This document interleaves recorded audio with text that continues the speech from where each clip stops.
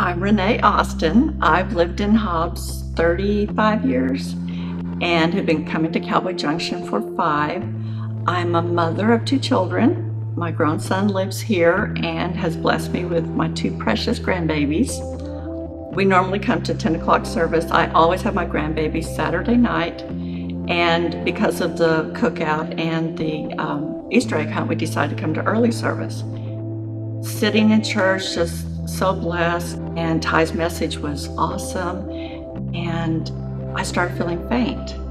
So I turned to my friend, and there was about 6 or 7 of us sitting there, and I whispered that I was feeling faint and I needed to leave. And he didn't hear me, so I said aloud, "I'm fixing to faint. I feel lightheaded."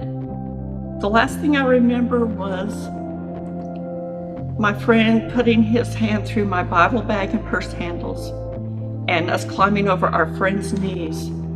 And the next thing I knew, I was floating through dark blue sky. It was the first week that we had actually utilized volunteers for our medical team. And so I had gotten Renee Watts to volunteer, and she was sitting in service, listening to Ty preach. We had a large overflow that service, so I was in the media room. The next thing I knew, CG was coming in, and she said, "They need you in the parking lot. They're doing CPR on someone." And what had happened is Renee Watts had followed Renee Austin out the door to check on her. And shortly after they stepped out the door, Renee Watts asked her, "Are you okay?" And she turned around and didn't even get a word out. She collapsed on the sidewalk. So Renee checked for a pulse. There was no pulse. She was not breathing. And so she initiated CPR at that time. I wasn't speeding, I wasn't bobbing, I was just floating. And I saw ahead of me a white cloud. And then I saw bright light from that white cloud. And I realized that I was approaching Jesus.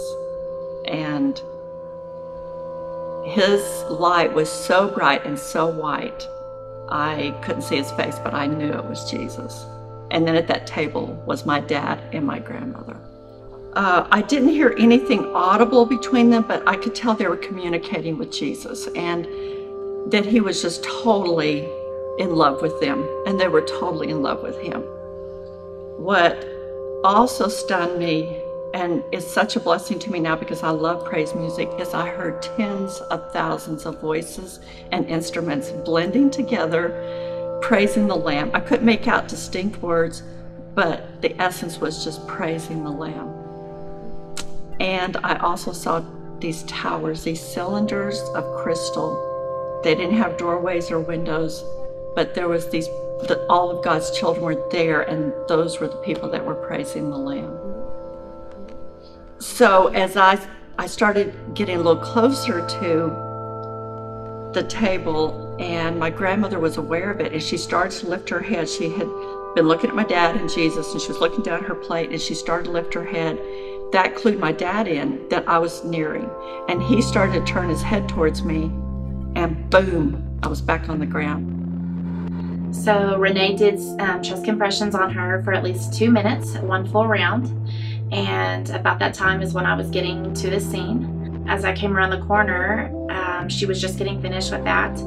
And Renee just took a big breath and sat up, and she just said, I was in heaven. I actually felt my soul thud back into my body, and I knew exactly where I was.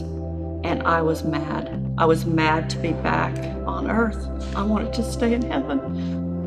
And so I tried to sit up and say, "No, no, no," because I was mad. And I heard all these nurses. I recognized all their voices. Her vital signs were starting to normalize. Her eyes were, her pupils were going back to normal. She was communicating with us. And finally, after a long wait, we were able to get her loaded into an ambulance and send her to the hospital. So I did go to the hospital overnight. They hooked me up to a heart monitor. I did not have a clot in my brain. I did not have a clot in my lungs. I did not have a heart attack. There was no physical reason why I quit breathing and my heart quit beating. I don't know if I did have an issue and I was healed, or if God just gave me this great gift. to see what I saw. In 10 years of nursing experience, I've never seen anything happen where somebody collapsed and we weren't able to find a cause or have a direct knowledge of what the reason was that happened. And it was just truly a miracle. When I was in the hospital that night, God gave me a scripture, and that was the Song of Solomon, and the 2nd chapter and that 4th verse, where it says that He escorts me to the banqueting table, and His banner over me is love. And that is such a visual of what I saw. The greatest gift to me about my experience was that I know heaven is real, and I know Jesus' love is deeper than I can even explain. And I know there's complete healing.